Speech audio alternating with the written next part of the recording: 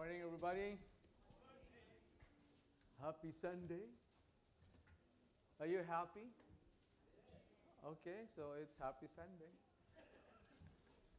All right, so we continue on our sermon series. Thank you, praise and worship team, for leading us. Our sermon series called God's Answers to Tough Questions. I would like to refer all the questions to God and let Him answer those tough questions.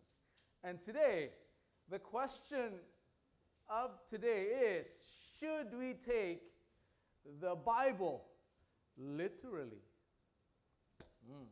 Okay, so let's open with a word of prayer. Father, we thank you for your presence. Your presence is what we need today.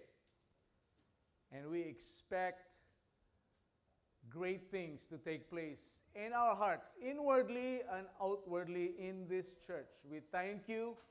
We honor you. You are truly welcome. Holy Spirit, come. In Jesus' name, amen. Should we take the Bible literally? So, the big idea is where I'm going to base the message today. So, just a heads up, today will be more, you might feel like more teaching than preaching. And if you don't know the difference, good, keep it that way. But that's what it's going to, for those who can see and feel the difference, that's what it's going to feel like today. But the base of this message is proper biblical interpretation will clarify the seeming contradictions. You know, those contradictions we feel and see sometimes, those are seeming contradictions found in the Bible. And so proper biblical interpretation will clarify the seeming contradictions found in the Bible and affirm that it is reliable. The Bible is reliable and applicable to our daily lives. That is the base of our message today.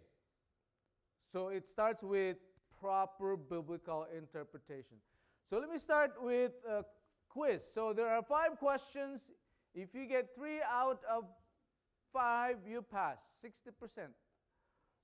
If you get 2 out of 5,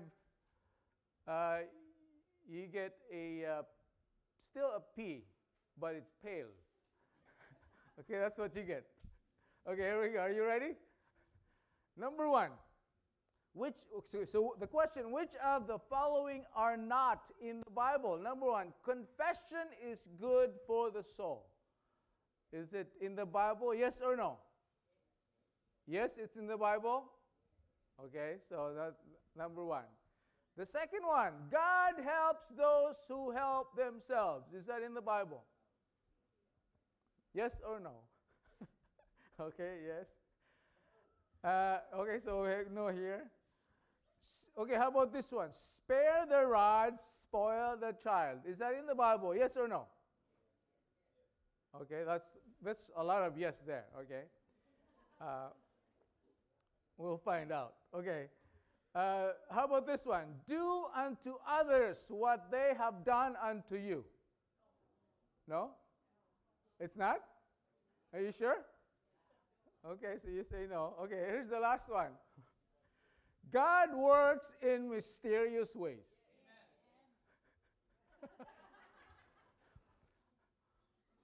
Where do you find that in the Bible?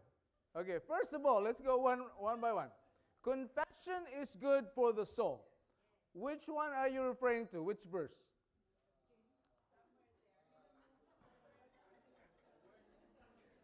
First John 1:9, perhaps, but that's not how exactly it sounds like. It says, if we confess our sins, He is faithful and just to forgive us, right?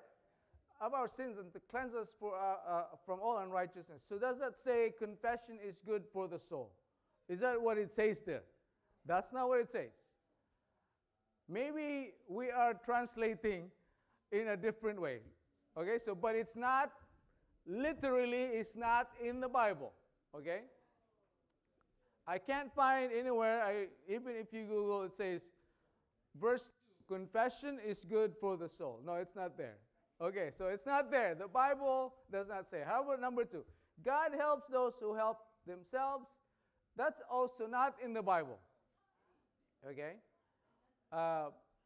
In fact, it's good if you can't help themselves, because if you can't help yourself, that's when you need God. Okay, so that's why it's better not to be able to help yourself. How about this? Spare the rod, spoil the child. It's not in the Bible, yes or no? A lot of people said yes. Oh, you changed to no. Listen to Proverbs 13:24, okay? See if it sounds like that, okay? Whoever spares the rod hates their children. It's talking about discipline, right? If you don't discipline, that means you don't love your children. But does that sound like this? Spare the rod. That's not what it says. So that's not there either. How about do unto others? Isn't that the golden rule? Do unto others what they have done unto you. No, that's revenge. The golden rule is reverse. Do unto others what you would have them done unto you. That's the golden rule. That's what Jesus' words. This one is more like revenge. They have done something to you, do the same thing to them. Okay, the last one. God works in mysterious ways. It is true that God does that, but it's not actually found in the Bible. Literally, it's not there. So, did anyone get 5 out of 5? 4 out of 5? 3 out of 5? 2? 1? Oh, you got 2. And 0. Okay, so now we're talking. Okay, so should we take the Bible literally? That's the conversation, the question we need to answer. In fact, every major religion, not even major, but minor religion, major religions talking about Muslims has the Quran, and the Hindus have the Gita or the Bhagavad Gita, or Jehovah's Witness, they have the New World Translation, also awake. The Latter-day Saints, they have the Book of Mormon. The Bible, we revere as Christians, believe it's the Word of God and try to live by it. But the question is, number one question, can we trust the Bible? Before we answer the question, should we take the Bible literally, I think it's very important to answer the question, should we trust or can we trust the Bible? So let's go through what the Bible, the trustworthiness of it. Let's check the scientific accuracy of the Bible. Because the Bible is scientifically accurate about the shape of the earth. You know, scientists before the 1500s, so 1500s, we're now in 2000, right? 1500s, down below, scientists thought that the earth was flat. Any flat earther in the room? Flat. The earth is flat. Any? Okay, so you're not living in below 1500. Because after 1500, then they realized, wait a minute, the earth is not flat. It is round. So, so that was in the 1500, all the way to 0, but 700 years before 0, which is 700 BC, meaning 2,200 years before scientists found out, was the Word of God in Isaiah 40:22, where it says, God sits enthroned above the circle of the earth, and its people are like grasshoppers. So 2,200 years before scientists figured out that the earth is round, the Bible already said it and knew it. How about in terms of where does the earth sit? So I know from the perspective of the Greeks, you know, who holds the earth? Do you guys know? From the Greek mythology. It's Atlas, right? They figure the earth must be sitting on pillars or animals or people or Atlas. But the scientists know it's not, but the Bible already figured that out.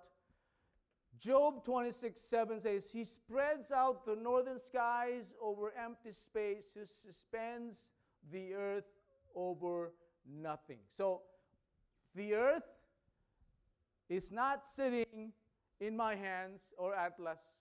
It suspends over nothing, but the Bible knew it before scientists did. And how about this one?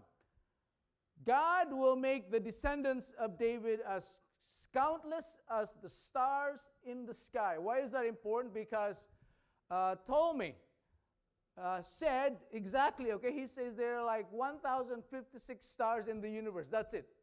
And he was certain that's the number of the stars. But then a guy named Galileo, 1608, he created this telescope and figured out, wait a minute, the stars are actually limitless. And scientists in the last 150 years understood that the universe keeps expanding, creating new stars, and it's not fixed stars. And so that's why the Bible knew it even before science, that the countless as the stars in the sky. And so that's the scientific accuracy. Now let's go into the historical reliability of the scripture. Because a scientist named Michael Sanders, he's actually also an archaeologist. He found, because in the Bible there are two cities called Sodom and Gomorrah. And a lot of people thought that was a myth. Those two cities did not exist until they found out 15,000 tablets that mentioned Sodom and Gomorrah as real cities that traded goods. And Michael Sanders discovered that the city was covered with sulfur bowls, a sign of fire destruction, which is actually mentioned in Genesis 19:24. Says that God destroyed Sodom and Gomorrah and by raining down sulfur from heaven. So archaeologists, from the historical point of view, noted the reliability of the scripture. But not only that, but from the eyewitnesses also. This is Apostle Peter. He says this, For we did not follow cleverly devised stories. He says, when we told you about the coming of our Lord Jesus Christ in power, but we were eyewitnesses of His majesty. So not only from a historical point of view, archaeology, but also eyewitnesses. In fact, if you remember, there was a guy named Simon from Cyrene, right? There are so many Simons in the Bible. Like they have Simon the sorcerer, for example. They have a lot of Simon. But I'm talking about Simon of Cyrene. When Jesus collapsed carrying the cross, the soldiers tell him, pick up the cross of Jesus. So that's the name of the guy, Simon of Cyrene. He was from Libya. Okay, so now it's mentioned that he was the father of Alexander and Rufus. This is in Mark 15:21. Why is that important? Because the early Christian community knew these two people and that they could corroborate the account story of the crucifixion. So not only historical in terms of archaeology, but eyewitnesses. Here's the third. Can we trust the Bible? Let's look at the transmission accuracy. So we believe that the Bible is from the Word of God. Transmission from God to man. This is called inspiration. Not perspiration, inspiration. That is the transmission from God to man. Listen to the Apostle Peter, 2 Peter 1:21. For prophecy never had its origin in the human will, but prophets, though human, spoke from God as they were carried along by the Holy Spirit. So it is The Word of God is carried along by the Holy Spirit. That's how it is transmitted from God to man, inspiration. Now, from man to man, it's called copying. But not copying in your exam, okay? That's a different copying. If you look at the Bible warning in Revelation 22, 18 to 19, it says, do not add or take words away from the scroll of this prophecy. So there is a warning. But let's go outside of the scripture, and we find out that the New Testament is composed of 5,000 full or partial copies of manuscripts. That is 99.9 certainty, and none of that 0.01 is related to the basis of doctrine. So just imagine this, okay? So the Greek New Testament, 5,000 full or partial copies, and 99.9% accurate. That is from man to man, copying. Just to let you know, there was actually a group of people in the Dead Sea area. That's their job, copying in case somebody comes, the Romans come and destroy, and they did. They have all these copies everywhere. So that's copying. How about from past to present? From that time to where we are now. That's called collection. Okay, so it's called collection. Now they do a test. It's called canonization. What is a canonization? It simply means it's a measuring stick or measuring rod. And they have 3 tests to see if the Bible has been from past to present accurate. It's called collection. The first one is, they ask the question, and these are the church fathers, okay, that are meeting. They had multiple meetings. In Istanbul, they had meetings. They have all these events there. But the question they asked, did the book come from a prophet or an apostle? So for example, if the book is written by Cres, Casimong, it's in the Bible. No, I'm not a prophet. I am not an apostle, so that's not good. But if it's coming from Apostle Peter, then that's the first one. So then that's not enough still, right? So then they go to the next question. If it is from the Apostle Peter, for example, did the book have doctrinal integrity? Did it match the revelation already accepted? Because it could be from Peter, but it was not. You know what I mean? So they have to match the doctrinal integrity that was accepted within the leadership of the church. And then the third question is, did the book have wide acceptance? Did many of God's people in several places validated the writings? So in other words, do they validate what they have found? So in other words, the process is robust, ensuring that the Bible is accurate. And so in our studies in theology and biblical historicity and accuracy, I can say that the Bible is trustworthy, and it is something that you and I can count as accurate. So now that we have studied that, the next question is, how do we read and understand the Scripture? Should we take the Bible literally?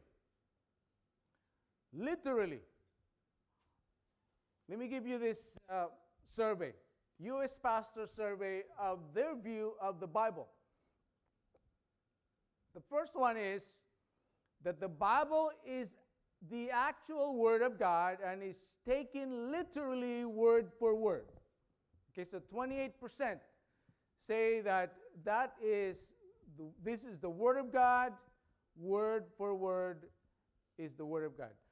The Bible is the inspired Word of God, but not everything in it should be taken literally. That's 47% of pastors. And this is a bit concerning, the letter C. Okay, this is concerning. The Bible is an ancient book of fables. Fables are stories with animals, right? Legends, history, and moral precepts or laws recorded by man. 21% of the pastors think that way. And their church probably is closed. Now let me define what literally is, because this is something that can be confusing, right? The Bible is the actual Word of God and is to be taken literally word for word. Or the Bible is inspired Word of God, but not everything should be taken literally. When we talk about literally, we are talking about the meaning of the word. Literally. When it says that Judas hanged himself, and you find in another book that says, go and do likewise. That's a different, that's not literal translation. It's something else.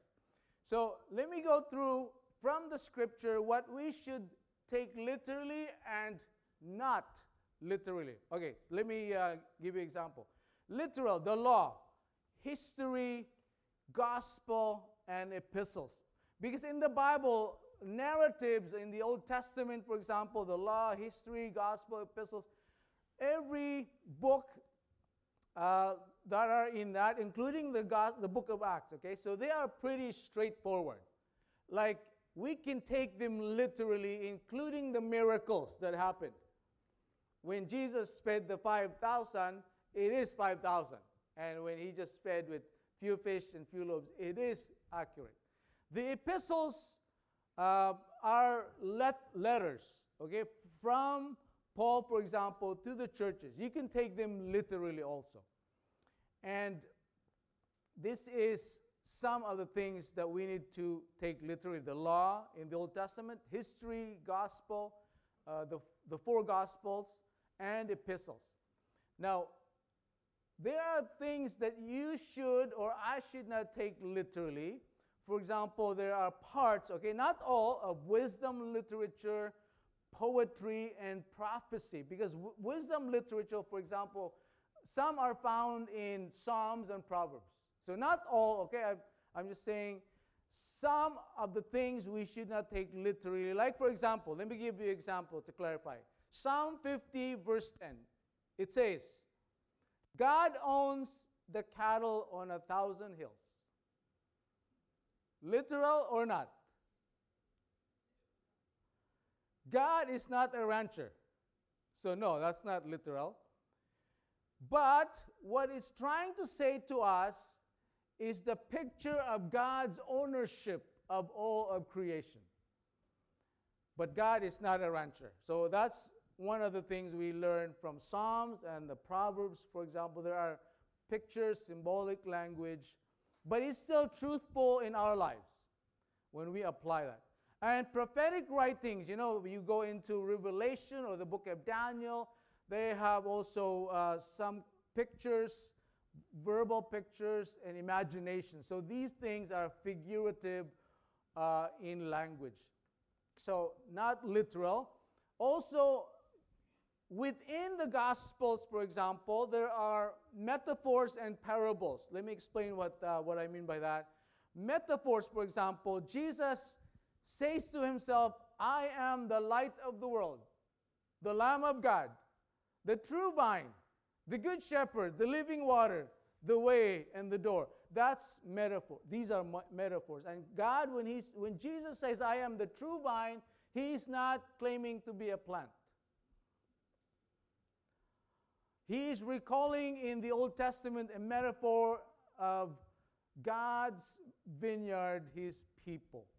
And so people misunderstand Jesus because a lot of people take everything literally, even the metaphors and the parables. Jesus, for example, says to Nicodemus, okay, you must be born again. And so if you take that literally, which Nicodemus said, what do you mean, Jesus? Should I go back into my mother's womb? I can't. I'm already an adult. So you don't take that literally, okay? So Jesus spoke in parables. Parables are stories in the everyday life to teach lessons of faith and God's kingdom. So a lot of them are not to be taken literally, but Jesus is telling stories to teach lessons of faith and God's kingdom. So let me give you the genre of biblical literature. I don't know if you can see this. If you can't, you should get your own eyeglasses. But you can see here the law, history, wisdom and poetry, prophecy, gospel, letters. So even in here, so we take literally, except when it's like metaphors and parables.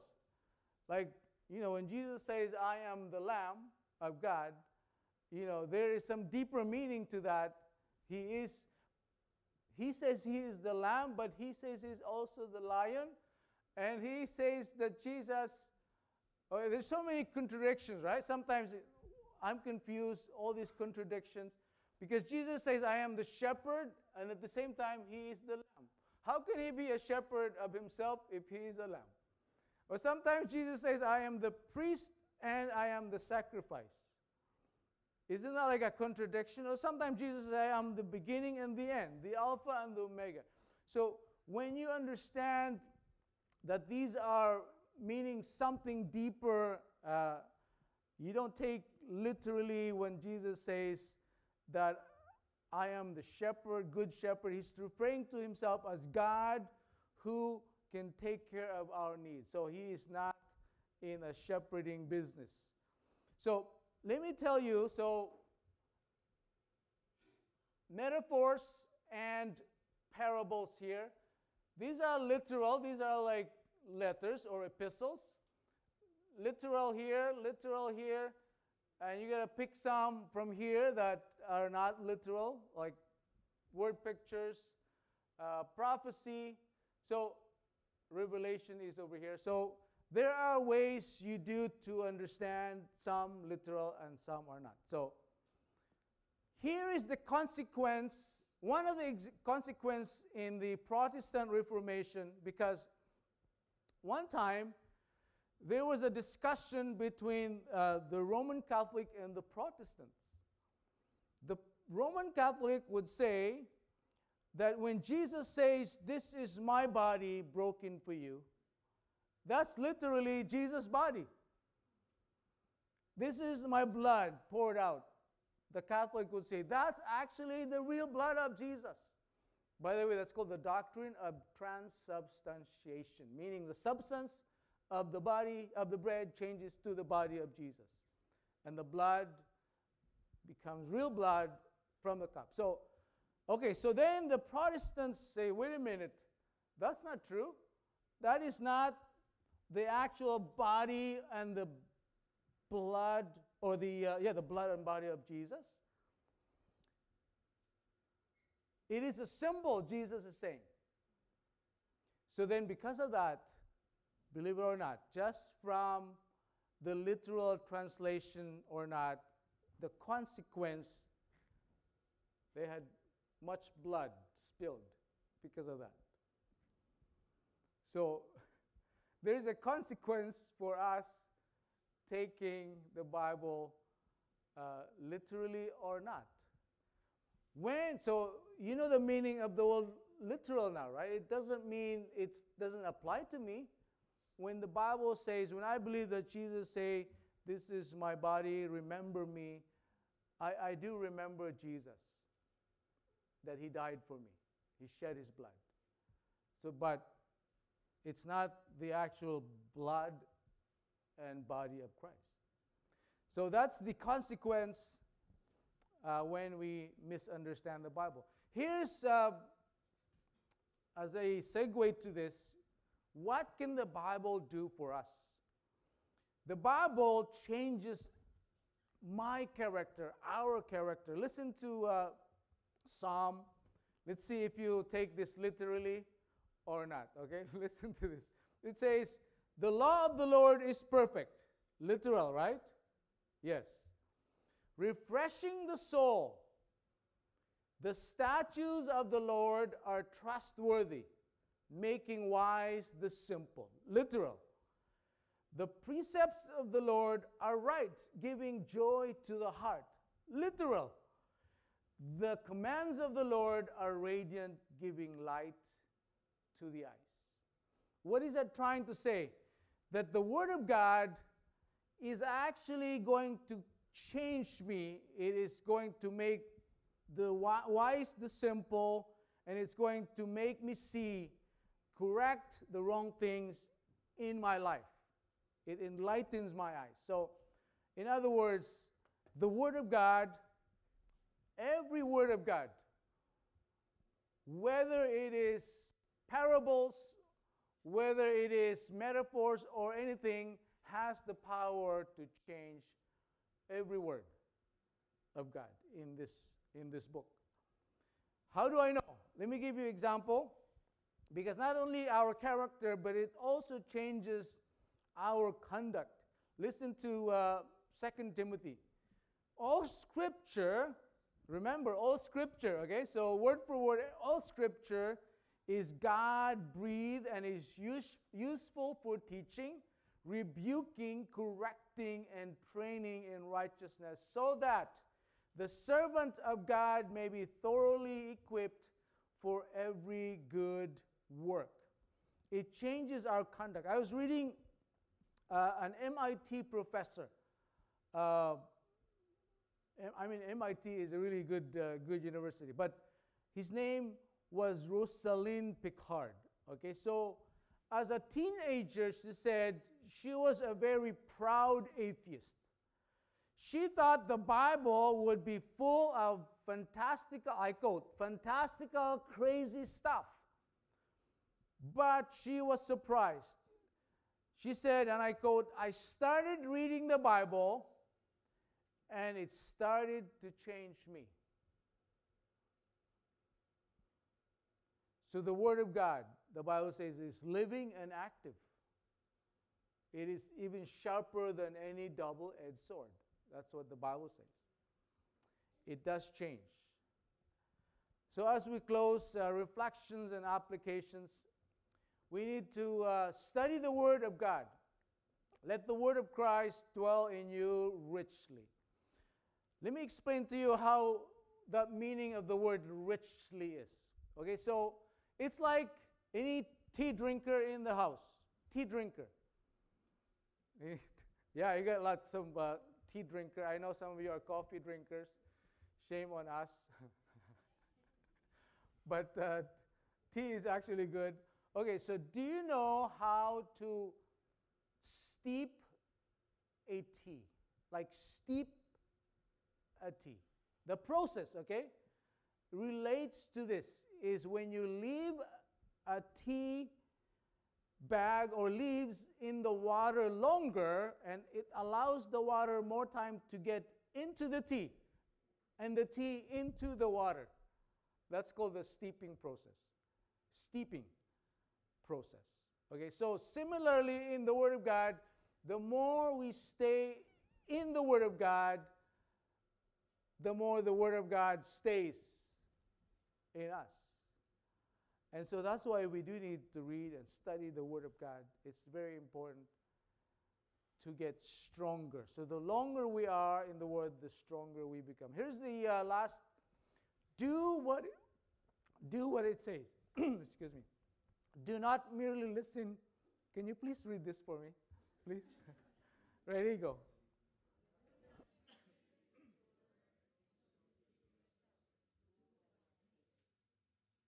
Amen. Thank you. Thank you, Lord. I recovered quickly. Do what it says. Okay, so our daily Christian habit then is studying the Word and doing what it says. That's our daily Christian habit. So in conclusion, let me say this, that the power and authority of the Bible supersede all superstitious beliefs and religious traditions. Depends on your religion.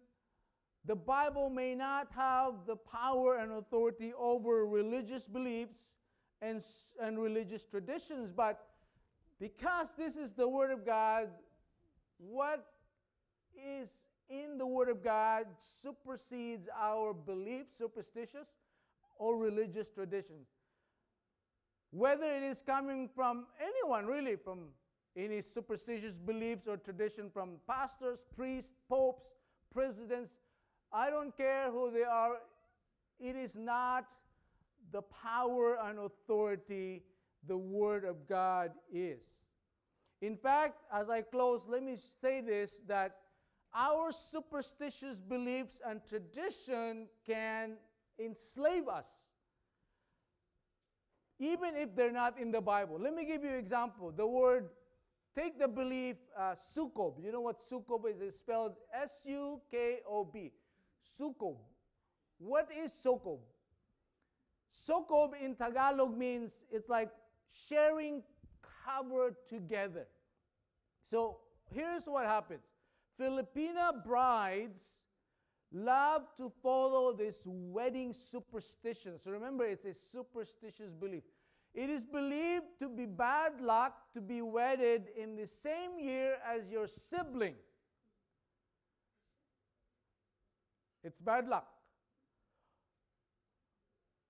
Or to be wedded in the same year when a family member dies. Because it creates, or it covers, envelopes you with misfortunes. So now the practical implications of that, we have people in this church. Pastor, I cannot marry. My parents said I have to wait for my sister to get married. What do I do? It's been 5 years. What if my sister never gets? My older sister has to marry first. With so many siblings, with so many family members, when is our turn to get married? You know how sukob can enslave families. But is sukob in the Bible? It is nowhere in the Bible. So the truth of the Bible, the truth of Jesus truly will set you free. It does. And this is the Word of God. Let's pray. Let's call our worship team.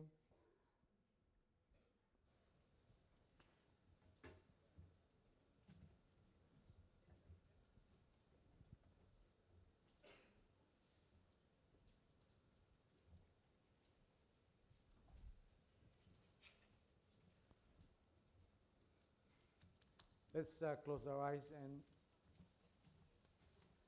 just reflect on one question. Where is God speaking to you today? There is truly freedom in the name of Jesus. From all superstitious beliefs, from all religious traditions, because the Bible says where the Spirit of the Lord is, there is freedom. We thank you, Lord, for your word. Thank you that you have given us every word of the Scripture as authoritative. Whether we translate them literally or not, all of Scripture is God-breathed. And it is useful for teaching us, for training us, rebuking us, correcting us. We thank you, Lord Jesus. We allow your word to do that in our daily lives. In Christ's name, amen. Let's all rise as we continue to worship.